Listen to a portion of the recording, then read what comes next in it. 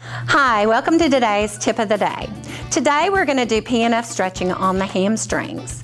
Now, with the hamstring stretch, oftentimes participants or clients, in an effort to get their leg closer to their body, they'll bend their knee, or they'll strain, or they'll lift their head and neck in an effort to get their torso closer to their leg.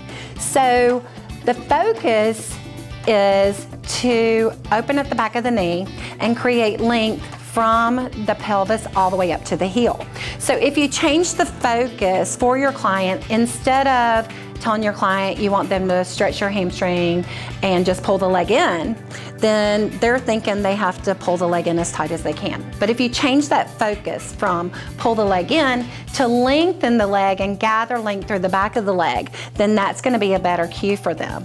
So right here we're going to have the back of our pelvis down. We're going to have our leg extended just to our extension. We're going to flex the foot, and then that will increase the extension.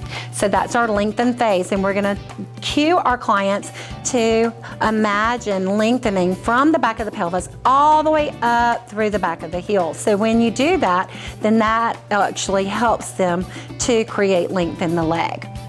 Then you can also take this foot, the one that's on the ground, press down as strong as you can with it as you go through that lengthening on that hamstring.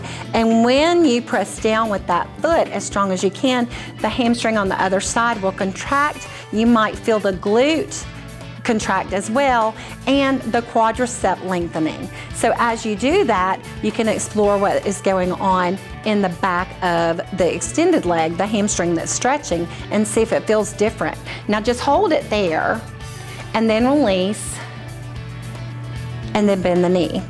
Now go back to that extended length, so not the isometric or the stretch phase of the PNF stretch, but just that extended length.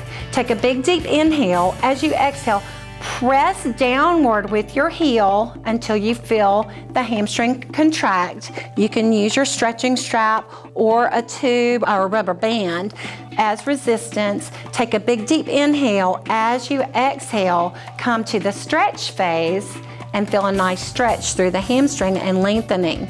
Now, by doing that one step in between where the opposite leg, we pressed down with the heel, contracted the glute, contracted the hamstring, and lengthened the quadricep just a little bit. It didn't really lengthen much, but when we did that, it might have helped work through the kinetic chain as it is connected to the myofascial lines.